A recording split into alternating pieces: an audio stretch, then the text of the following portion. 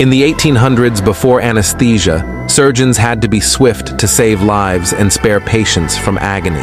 A doctor named Robert Liston was renowned as for his lightning-fast surgeries, like leg amputations in mere minutes.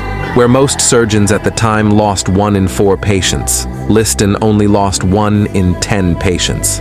One day, he was performing a leg amputation on a patient who was lying flat on his table. As he brought down his knife, he was so focused on his speed that he took his surgical assistant's fingers off along with the patient's leg. As he swung the knife back up, it clipped a spectator's coattails and he collapsed, dead. The patient and Liston's assistant both died after their wounds became infected, and the spectator who collapsed was later discovered to have died of fright. The 3 deaths made Liston's surgery the only one on record with a 300% mortality rate. Also, he once mistakenly removed a child's aneurysm and even an unfortunate